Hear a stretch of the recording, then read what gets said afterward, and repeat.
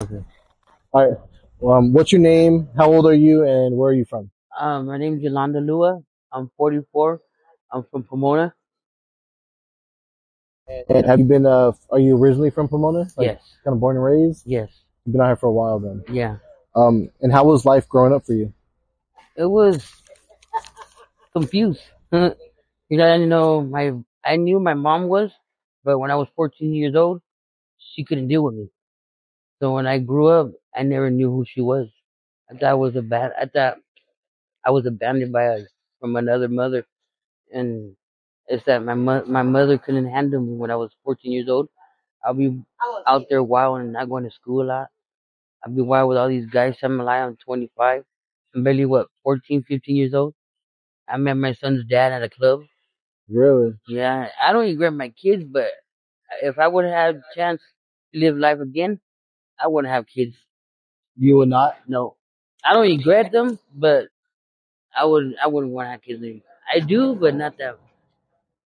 How many kids do you have? Four. Four kids? Yeah, but one passed away of What? cancer. Oh wow. Yeah, that's why I got this right here.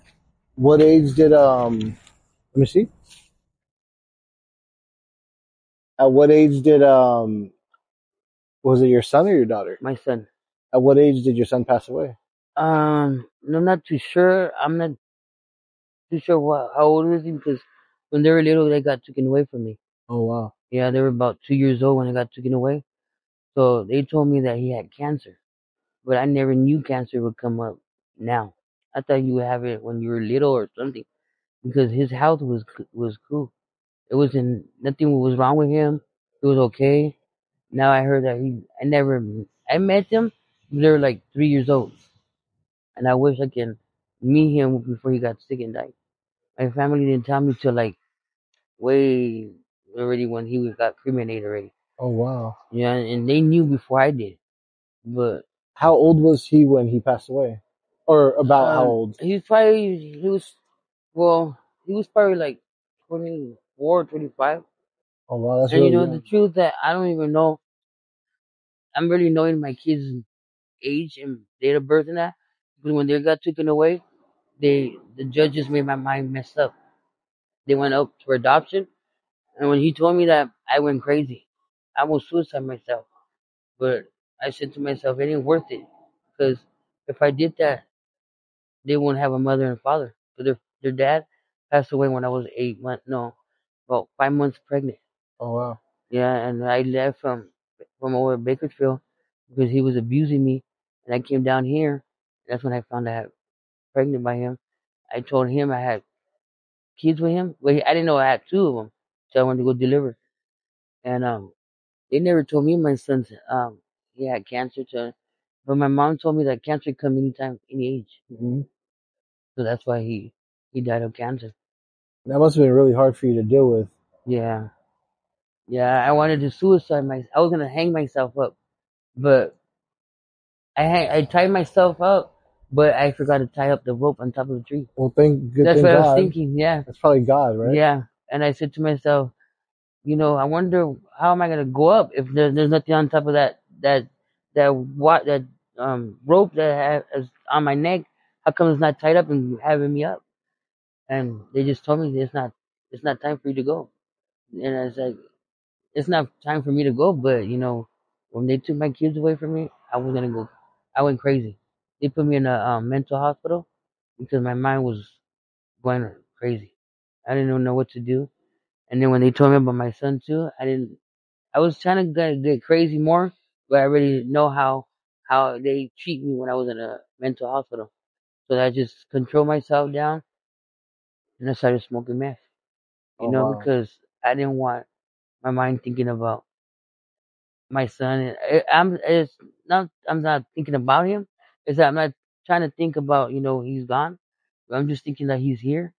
But I wish I can get to know who he is. But I never met him. He was 2 years old, and they never met me. I see my daughter. I talked to my daughter, but last time I talked to her was like 2 months ago, and she doesn't talk to me no more. And I told my mom. My mom told my mom that I don't want to see her no more. She was telling me why. I said because why are they gonna come in my life again if they're not gonna talk to me? Hmm. They talk to me a little bit and then they take off again. I said, I'm not gonna be playing like that. They want to talk to me and be in my life. Talk to me like I'm your mother, not I'm from a stranger. My mom tells me you gotta understand that they were raised with those white people. I said, it don't matter who they got raised up. I'm their mother. I had them, Yeah. because they were 2 years old when they got taken away. They never met me before. They knew who I was, but they didn't realize who I really was their mother. They thought those people were their mother because they adopted them. They've been with them since they were 2 years old. So it's like that's how my life was. And I told my sisters and brother, I ain't nobody to tell you guys what to do. I ain't nobody perfect, but you need to take care of those kids really good because people out here they get you into I mean they put fingers on me because they said that my kids were I would abandon my kids with marijuana. I said, how am I abandoning my kids if they drug test them? They said they're cool, but I'm the one that came out dirty. So what's the reason why they took my kids away? Because I was dirty for marijuana. Everybody says, are you serious for marijuana? I say, yeah. What would you say that the hardest part about being homeless is? Be out here in the street. Sometimes I don't know what to go, or sometimes we think about when it's getting dark, where we're gonna go sleep at. Sometimes I realize like this is not me. I can't be like this. But the reason why I came out here because I was gonna get in a fight with my sister, so I just moved out and I came out in the street, and I'm trying to get back on my feet so I can go and get me a place so I can have my daughter with me. Because I have a 17-year-old daughter, and she's telling me that I'm not her mom, that my mom's her mom. She tell me why am I out here in the streets. I told her why I'm homeless because I'd rather be out here than in jail, because I would have fought my sister. I probably would have been in jail right now. So that's why I came out here in the street. How long have you been homeless? Been out here about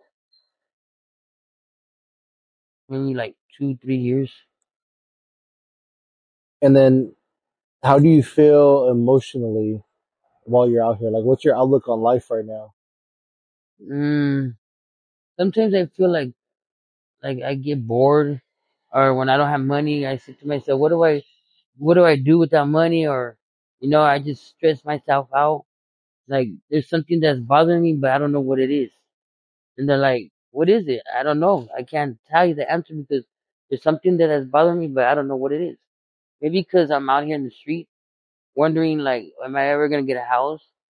He tells me, you should get a place with my money and my daughter's money. But I don't want to live in Pomona. Everywhere you go, there's problems, but as long as you're not involved in it. And I'm trying to get away from the drug way, you know, because I'm trying to get back in my kids' life again, and I don't want them to know that I'm doing it. I'm not hiding it for them, but I just don't want them to know. Yeah. Because my daughter, she knows what I'm doing, but she doesn't know I'm doing the meth. The meth, I'm letting it go down because it's not good for me. Makes me fight with my husband too much. Makes me worry about dumb things. Do you ever feel like it's like you're defeated?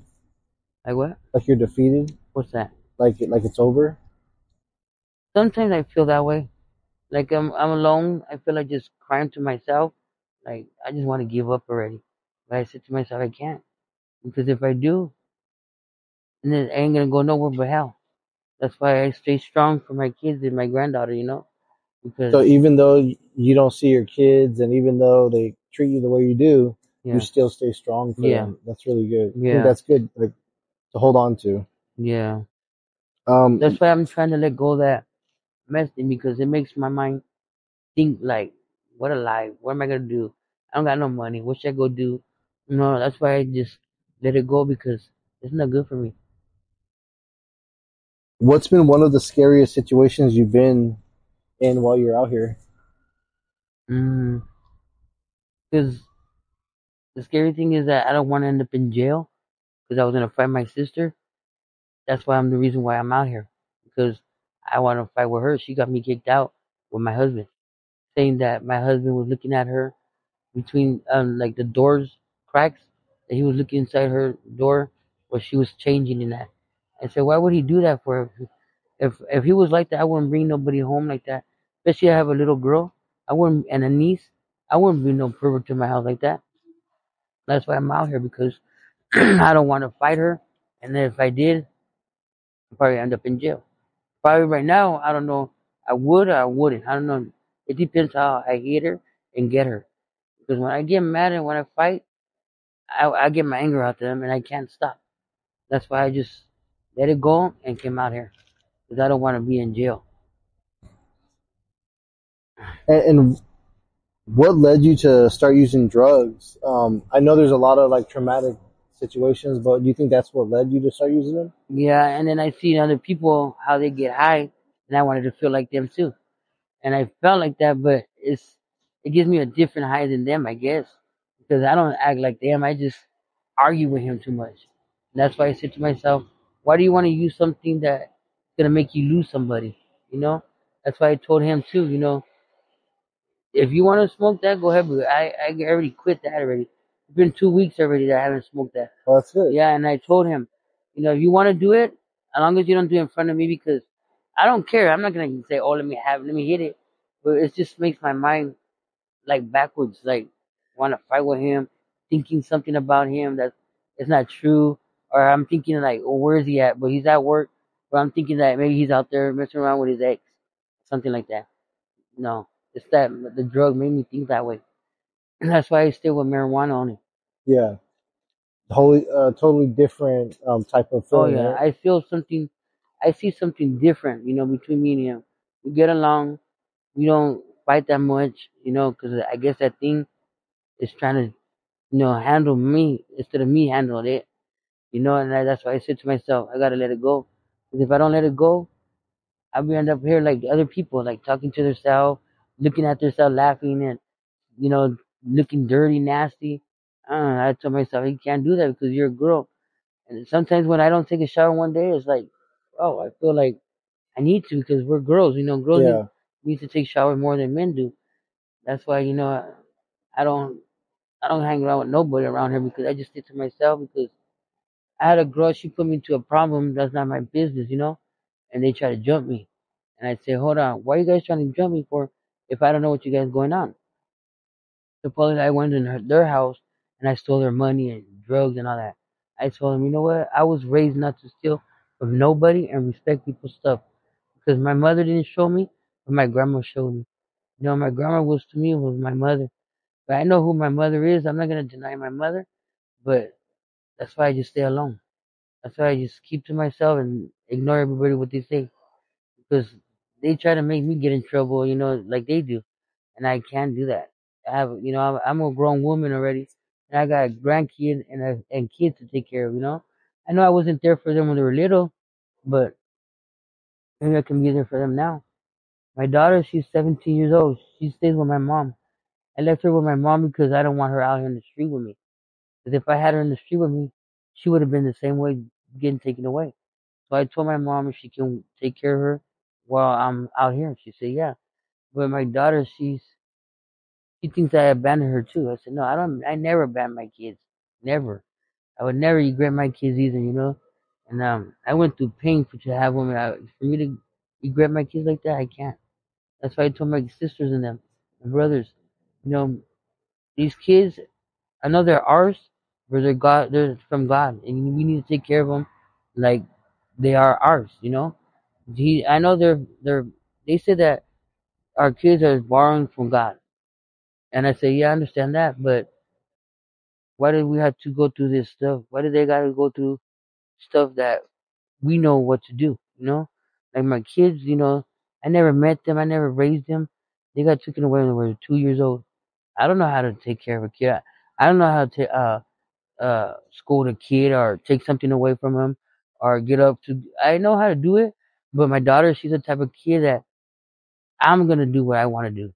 And, you know, and I told her, you know, I'm the mother, you're not. And that's why, you know, I'm out here because I, my sister, because I'm not being on her, but what she said about my husband, you know. hmm And I told her that whenever I see her on the streets, I'm gonna get her. Now she's scared to go out on the street. Now I tell her, you know, I'm not gonna do that anymore to you, 'cause it's already passed. just the past. Yeah, I said that happened already a long time ago. I'm not saying it's your fault. It's that I don't know why you guys want to go tell him that for, and it's not true. And she told me the reason why that she told him that to get me out of the house quick. I said, why? 'Cause I never did nothing to you, or he never did nothing to you guys, because the way I was talking to my mom. I said, but what does that got to do with my husband? Hmm. You know, he would never. Why would I bring somebody or look through the holes in that to see you? Other than like the people that you mentioned, do you have any other influences, No, friends, family that you can like lean on? no, just family. And just so you do have some family. Yeah, some family. Yeah, That's good. yeah. So if you need something and it's like emergency, you could reach out to them. Well, sometimes, yeah, it depends what it is too. You know, my sister, she comes sometimes and sees me, and she brings me something to eat or money or something like that. But I don't like to take her stuff like that because just don't want her to feel bad. She just, she don't feel bad that she brings it to me when she, from her heart. And she sometimes comes and visit me and see how I'm doing, or if I don't talk to her or I don't call her, she comes down here, see how I'm doing. And how does it make you feel to like lose everything? I mean, like all your belongings, you lose your like relationships, your Um, kids. Like, how does that take a toll on you? it makes me feel like I'm a bad person. But they said, don't think that. If you're not a bad person, things happen. But it's that I don't understand why they took my kids away from me because I was dirty and they were clean. Every time I go on the street, my kids always have to be cleaner than me. No matter how I am, they have to be more cleaner than me. You know what? Because people out here in the street, they see that. I don't care what they say about me, but it's my kids. And I used to blame it on God that was His fault that my kids got taken away. I used to hate it talking to God because I always think it was His fault. And then they say you never blame on your mistake to nobody but yourself. So I would say to myself, it ain't God's fault. It's my fault because I'm the one that was smoking it, but my kids wasn't around it. They were in the room. I was the one dirty, not them. So that's why I feel like like that. If you can go back and give a younger version of yourself some advice, what kind of advice would you give yourself? My life, so I won't be out in the street and have my kids back. And what advice would you give to the younger people who might be in a similar situation or heading down like a path like this? Mm, um, tell them that I don't know. I don't know what do you mean by that? Like if somebody say they were kind of starting to take steps towards like being homeless, towards Yeah. drug use, like what kind of advice would you give them based on your experience? Well, I would give them advice that I can't tell nobody what to do, but I would tell them not to be smoking drugs because it's not good for your health, or what's the reason why they're out here. And I don't know. I don't want. I would try to tell them how I was on the street or how I was in drugs, and so they can feel how it is. Wait, and you're okay with us using this on social Yeah. media to kind of spread awareness? Yes. How does this make you feel? Like somebody interviewing you to help the next person? Well, I like feel good because I feel like whatever I had inside me, some of the parts said to you, I let it out, and I feel like there's nothing in that I'm carrying on me that's making my heart feel heavy. It seems like this interview you kind of just got a lot off your chest, Yeah. and I felt that. I felt every bit of it, Yeah. and hopefully somebody else feels that too. Yeah. But it does seem like it feels a little better. Yeah. So that's good. Okay, good. Because I always wonder like how people feel, giving these interviews. Although you volunteered to do it, Yeah. but I just wonder how it feels after. So I'm glad to hear that. Yeah. Sweet. And by any chance, do you have like a Cash App or anything No. that you want to put out there just in case somebody wants to send you some money or something? No, I don't have one. No Cash App. Okay. And then you're normally around here, right? In Yeah. Pomona. Yeah. So if anyone wants to bring you some food or Yeah. water, you're out here. Yeah. Sweet. All right. Thank you. Hmm? And see, I try to tell my husband how I feel, but it seems like I can't tell him. But to you. you, I could. To him, I can't tell him how I feel because he just looks at me like, yeah, whatever.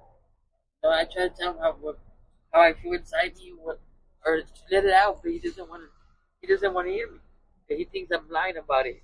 I said, why would I lie stuff like that to you? You know, it's that I feel something inside me that I really want to do to myself, but I can't because of my kids and my granddaughter. You know, I have to be strong for them.